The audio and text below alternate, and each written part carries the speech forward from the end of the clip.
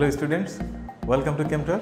আমরা উচ্চ মাধ্যমিক শ্রেণীর প্রথম পত্রে রসায়ন প্রথম পত্র চ্যাপ্টার 3 এর কেমিক্যাল বন্ড নিয়ে আলোচনা করছিলাম এবং সেখানে আমরা অণুর আকৃতি, সংকরণ সেগুলো সম্বন্ধে আমরা জেনেছি।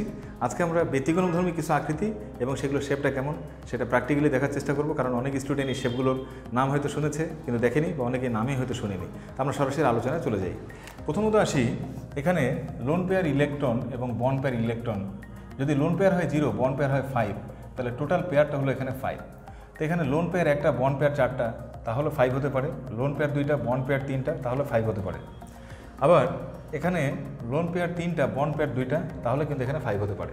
তাহলে যদি টোটাল 5 হয় তাহলে যে সংকরণটা হবে সেই সংকরণের নাম কিন্তু sp3d সংকরণ। sp3d সংকরণ, lone pair bond পেয়ারের সংখ্যা টোটাল 5 হলে সংকরণটা হবে sp3d। কিন্তু যদি লোন পেয়ার 0 এবং বন্ড পেয়ার 5 হয় তাহলে এটার যে জিওমেট্রিক্যাল শেপ, সেই শেপটা হবে ত্রিভুজাকার। এটা হবে ত্রিভুজাকার দ্বি পিরামিড, সেটা হবে ত্রিভুজাকার দ্বি পিরামিড। কিন্তু যদি একটা হয় লোন পেয়ার আর 4টা হয় বন্ড পেয়ার, সংকরণ এটা হবে, কিন্তু জিওমেট্রিক্যাল শেপ যেটা সেটা হবে সি-স শেপ। আর যদি লোন পেয়ার হয় 2টা, বন্ড পেয়ার হয় 3টা, এখানেও সংকরণ sp3d সংকরণ হবে, কারণ টোটাল পেয়ার 5টা, কিন্তু এই শেপটা হচ্ছে আমাদের এখানে হবে টি শেপ। আর যদি 3টি থাকে লোন পেয়ার, 2টি থাকে বন্ড পেয়ার, তাহলে টোটাল 5, সংকরণ এখানে sp3d, কিন্তু এখানে শেপটা হবে লিনিয়ার শেপ, LINEAR, লিনিয়ার, অর্থাৎ এখানে রৈখিক শেপ হবে। তো এই যে বিষয়টা, এটা আমরা কিভাবে মনে রাখতে পারি সেটা আমি এখানে দেখানোর চেষ্টা করতেছি। এখানে আমার কাছে আছে একটা মডেল দেওয়া আছে। এখানে আমরা কতগুলো আলু ব্যবহার করেছি এবং আমরা এখানে টুথপিক ব্যবহার করেছি। যারা গ্রামের স্টুডেন্ট বা ঢাকা থেকে দূরে যারা, তাদের ক্ষেত্রে আমি বলবো যে সে সমস্ত স্কুলের যে শিক্ষার্থীরা আছে বা শিক্ষক মণ্ডলী আছে, তারাও এই বিষয়টি ছাত্রদেরকে দেখাতে পারেন। তো সেক্ষেত্রে তারা সহজেই কিন্তু জটিল বিষয়গুলো এখানে বুঝতে পারবে। তো আমরা এখানে দেখতে পাচ্ছি এখানে একটা সেন্ট্রাল অ্যাটম আছে আর তার সাথে এখানে 1টা, 2টা, 3টা, 4টা, 5টা অ্যাটম কানেক্টেড আছে। তো এখানে এগুলো হলো বন্ড। তাহলে এখানকার যে 2টা করে ইলেকট্রন সেগুলো হলো বন্ড পেয়ার ইলেকট্রন। তার মানে এখানে টোটাল বন্ড পেয়ার ইলেকট্রন আছে আমাদের 5টা। 1টা বন্ড, 2টা বন্ড, 3টা বন্ড, 4টা বন্ড, 5টা বন্ড। যেহেতু বন্ড আছে এখানে 5টা, তাহলে আমরা বলবো বন্ড পেয়ার ইলেকট্রন আছে 5টা। এখানে কিন্তু কোনো লোন পেয়ার ইলেকট্রন নাই। তাহলে এই অণুটাতে যদি বলা হয় কেন্দ্রীয় মৌলটা সংকরণটা কি, তাহলে আমরা বলবো এখানে সংকরণটা হচ্ছে sp3d সংকরণ। সংকরণটা হচ্ছে আমাদের sp3d সংকরণ। এবং এই অণুটার উদাহরণ হিসেবে আমরা বলতে পারি এটা হচ্ছে PCl5, অর্থাৎ ফসফরাস পেন্টাক্লোরাইড। ফসফরাস পেন্টাক্লোরাইডে ফসফরাসের সাথে 1টা, 2টা, 3টা, 4টা, 5টা ক্লোরিন এখানে কানেক্টেড। এবং এখানে কিন্তু কোনো লোন পেয়ার ইলেকট্রন নাই, সবগুলো হচ্ছে আমাদের বন্ড পেয়ার ইলেকট্রন। এবং এটা যে জিওমেট্রিক্যাল শেপ, এটা হচ্ছে ত্রিকোণাকার বা ত্রিভুজাকার দ্বি পিরামিড, উপরে একটা নিচে একটা, তাহলে দ্বি পিরামিড। এটা হচ্ছে geometrical shape of the molecule. এখন বিষয়টা হচ্ছে যে যদি আমরা SF6 এর কথা চিন্তা করি, SF4 এর কথা যদি চিন্তা করি, তাহলে SF4 এর ক্ষেত্রে সালফারের সাথে কিন্তু কানেক্টেড হয়েছে 1টা, 2টা, 3টা, 4টা ফ্লোরিন কানেক্টেড হয়েছে। তো সালফারের বাইরের কক্ষপথে টোটাল ইলেকট্রন তো থাকে 6টা। এখন সে যেহেতু 4টা ফ্লোরিনের সাথে কানেক্টেড হয়েছে, তার মানে 4টা ইলেকট্রন সে ব্যবহার করছে। তাহলে 4টা ইলেকট্রন যদি ব্যবহার করে, 1টা, 2টা, 3টা, 4টা যদি ইলেকট্রন সে ব্যবহার করে, তাহলে 4টা ইলেকট্রন ব্যবহার করলে তার এই 2টা ইলেকট্রন এভাবে থেকে যাবে। এটা হচ্ছে তার লোন পেয়ার ইলেকট্রন, মানে মুক্তজোড় ইলেকট্রন। তাহলে এই অণুটার মধ্যে যে সালফার আছে তার মধ্যে 4টা হচ্ছে বন্ড পেয়ার, একটা হচ্ছে লোন পেয়ার। 4টা বন্ড পেয়ার আর একটা হচ্ছে লোন পেয়ার, টোটাল হচ্ছে 5।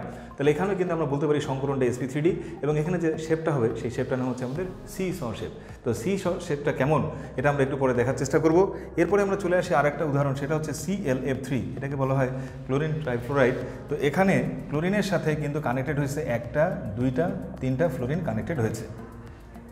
যেহেতু 3টা ফ্লোরিন কানেক্টেড হয়েছে, তো ক্লোরিনের বাইরের কক্ষপথে টোটাল ইলেকট্রন থাকে 7টা। এর মধ্যে সে 3টা বন্ড তৈরি করেছে, তাহলে 3টা বন্ড তৈরি করা মানে 3টা ইলেকট্রন সে ব্যবহার করেছে। তাহলে তার আরও 4টা ইলেকট্রন থাকলো, এগুলো হলো তার লোন পেয়ার ইলেকট্রন। তাহলে এখানে 2টা হলো লোন পেয়ার আর 3টা হলো আমাদের বন্ড পেয়ার, টোটাল 5। তাহলে সংকরণটা এখানে এটাই হবে। কিন্তু যেহেতু 3টা বন্ড পেয়ার আর 2টা লোন পেয়ার, তাই এটা শেপটা হবে আমাদের টি শেপ বিকর্ষণের কারণে। আর সবশেষে যেটা আমি বলবো সেটা হচ্ছে XeF2, এটা হচ্ছে আমাদের জেনন ডাইফ্লোরাইড, নিষ্ক্রিয় গ্যাসের একটা কম্পাউন্ড, এটা জেনন ডাইফ্লোরাইড। তো জেননের যে বাইরের কক্ষপথ, জেননের বাইরের কক্ষপথে এখানে ইলেকট্রন থাকে টোটাল 8টা। এর মধ্যে সে 2টা বন্ড তৈরি করেছে, তাহলে 2টা ইলেকট্রন সে ব্যবহার করেছে। তাহলে তার বাকি ইলেকট্রন থাকলো 1, 2, 3, 4, 5, 6। তাহলে তার 3টা হচ্ছে লোন পেয়ার আর 2টা হলো বন্ড পেয়ার, তাহলে টোটাল হচ্ছে আমাদের 5টা। তাহলে সংকরণটা হবে sp3d, কিন্তু এটা শেপটা হবে আমাদের লিনিয়ার বা রৈখিক। এটা আমরা মনে রাখবো কীভাবে সেটা একটু আমরা দেখার চেষ্টা করি। এখানে প্রথমত আসি যে এটা হচ্ছে ফসফরাস পেন্টাক্লোরাইড একটা অণু। এখানে পরমাণুগুলো যে পজিশন আছে, এটা হচ্ছে এক্সিয়াল পজিশন, এটা হচ্ছে ইকুয়েটোরিয়াল পজিশন। এখন এখানে যখন কোনো একটা পরমাণু বন্ড পেয়ার ইলেকট্রন তার সাথে কানেক্টেড কোনো একটা যে পরমাণু আছে সে যখন চলে যাবে তখন সে চলে যাবে এখানে ইকুইটোরিয়াল যে পজিশন সেখান থেকে সে চলে যাবে। তো এখানে আমরা প্রথমত ফসফরাস পেন্টাক্লোরাইড আমরা এখন একটা অ্যাটমকে এখান থেকে রিলিজ করি, সরাই ফেললাম। তাহলে একটা অ্যাটমকে যদি আমি সরিয়ে ফেলি তাহলে এটা হয়ে গেল লোন পেয়ার। তাহলে একটা হচ্ছে লোন পেয়ার আর বন্ড পেয়ার হলো একটা, দুইটা, তিনটা, চারটা হচ্ছে এখানে আমাদের বন্ড পেয়ার। তাহলে একটা লোন পেয়ার আছে, চারটা বন্ড পেয়ার আছে। তাহলে এখন যে শেপটা তৈরি হবে এই শেপটাকে বলা হয় সিস। শিশু পার্কে গেলে আমরা যেটা দেখি দুই দিকে দুইটা খুঁটির মতো এরকম থাকে, একজন এই দিকে বসে আরেকজন এই দিকে বসে। এইদিকে যখন একজন এখানে বসে তখন এটা নিচে নেমে যায়, তখন এটা উপরে ওঠে, আবার নিচে নেমে যায় উপরে ওঠে। সি স, এটা হচ্ছে সিস শেপ। এখন যদি আমরা এখানে জিনিসটাকে এভাবে দেখাই সেটা হচ্ছে যে আরও একটা অ্যাটম চলে গেল, যদি আরও একটা পরমাণু চলে যায় তাহলে এখানে আমরা দেখতে পাচ্ছি যে লোন পেয়ার কয়টা, দুইটা, আর বন্ড পেয়ার কয়টা, একটা, দুইটা, তিনটা। তাহলে লোন পেয়ার যদি হয় দুইটা, বন্ড পেয়ার যদি হয় তিনটা, তাহলে এটার শেপ যেটা হবে সেটা হচ্ছে লাইক দিস।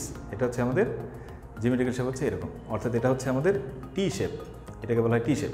আর যদি আরও একটা অ্যাটম আমরা এখান থেকে বের করি, আরও একটা যদি চলে যায় তাহলে এখানে লোন পেয়ার হচ্ছে একটা, দুইটা, তিনটা, আর বন্ড পেয়ার হচ্ছে একটা, দুইটা, তাহলে টোটাল 5টা। তাহলে সংকরণটা কিন্তু sp3d সংকরণই হবে, কিন্তু এটা শেপটা হচ্ছে লাইক দিস, এটা হচ্ছে একটা লিনিয়ার শেপ। এভাবে আমরা সহজেই PCl5 গঠন, একইভাবে আমরা এখানে SF4, ClF3, XeF2 এই অণুগুলোর গঠন আমরা এই মডেল ব্যবহার করে দেখাতে পারি এবং আমরা মনেও রাখতে পারি। এখন যদি আমরা এটা চেঞ্জ করে আরেকটা যদি আমরা এখানে উদাহরণ উপস্থাপন করি তাহলে সেটা কেমন হতে পারে সেটা একটু দেখে নেওয়া যাক। এখানে হচ্ছে আমরা লোন পেয়ার বন্ড পেয়ারের সংখ্যা একটু চেঞ্জ করে দিতে যাচ্ছি। মনে করি লোন পেয়ারের সংখ্যা হলো 0 আর বন্ড পেয়ারের সংখ্যা হলো 6, টোটাল পেয়ার হলো 6। তাহলে এখানে যে সংকরণটা হবে সেটা হচ্ছে sp3d2 সংকরণ, sp3d2 সংকরণ। আর যদি লোন পেয়ার একটা হয়, বন্ড পেয়ার যদি আমাদের এখানে 5টা হয় তাহলে 6, এরা যদি আমাদের 2 হয় তাহলে এটা 4, তাহলে 6, এটা যদি 3 হয়, এটা 3 হয় তাহলে 6, এটা যদি 2 হয়, এটা যদি 4 হয় তাহলে কিন্তু 6 হওয়া পসিবল। প্রত্যেকটা ক্ষেত্রেই কিন্তু এখানে সংকরণটা হবে sp3d2, sp3d2, মানে সেম, সব জায়গায় একই ধরনের সংকরণ এখানে হবে। এখন এই সংকরণগুলো একই, এখন এই লোন পেয়ারের সংখ্যার পার্থক্যের কারণে এদের আকৃতির মধ্যে কিন্তু পার্থক্য চলে আসবে। প্রথম যেটা আছে সেখানে কিন্তু দেখা যাচ্ছে যে লোন পেয়ার 0 আর বন্ড পেয়ার হলো 6, এখানে কিন্তু কোনো লোন পেয়ার নাই। আর লোন পেয়ার না থাকার কারণে এখানে বিকর্ষণ সবচেয়ে কম হবে। বিকর্ষণ কম হওয়ার কারণে এই sp3d2 এর সংকরণের কারণে যে আকৃতির আমরা আশা করি সেটা হচ্ছে অষ্টতলকীয় বা বর্গাকার দ্বিপিরামিডীয় আকৃতি আমরা পাবো, কিন্তু পরে যেগুলো আছে তাদের আকৃতির মধ্যে পার্থক্য চলে আসবে। আমরা দেখে নিই আকৃতিগুলো কিভাবে এখানে মনে রাখা যায়। আমরা দেখতে পাচ্ছি এটা হচ্ছে SF6, মানে সালফার হেক্সাফ্লোরাইড টাইপের একটা অণু, SF6 আমরা বলতে পারি। SF6 এখানে সালফারের সাথে কানেক্টেড আছে একটা, দুইটা, তিনটা, চারটা, পাঁচটা, 6টা ফ্লোরিন এখানে কানেক্টেড আছে। এটাই হলো সালফার হেক্সাফ্লোরাইড। এখন এই সালফার হেক্সাফ্লোরাইড এই অণুটা, এটা হচ্ছে সংকরণটা ঘটবে সালফারের sp3d2 সংকরণ এবং এর আকৃতি হবে অষ্টতলকীয় আকৃতি। অষ্টতলকীয় মানে হচ্ছে এই যে বর্গাকার উপরে নিচে, অর্থাৎ দ্বিপিরামিডীয়। এখন এটা হচ্ছে এক্সিয়াল পজিশন, এগুলো হলো ইকুইটোরিয়াল পজিশন। তো যখন এখানে লোন পেয়ার ইলেকট্রন সৃষ্টি হবে তো এক্সিয়াল পজিশন থেকে অ্যাটমগুলো আগে চলে যাবে। অষ্টতলকীয় শেপের ক্ষেত্রে এখান থেকে চলে গেল, তাহলে একটা যদি অ্যাটম এখান থেকে বের হয়ে চলে যায় তাহলে সেক্ষেত্রে আমরা যেটা দেখতে পাবো সেটা হচ্ছে একটা লোন পেয়ার। এই যে একটা হচ্ছে লোন পেয়ার আর বন্ড পেয়ার একটা, দুইটা, তিনটা, চারটা, 5টা। তাহলে লোন পেয়ার হচ্ছে একটা আর বন্ড পেয়ার হচ্ছে আমাদের 5টা।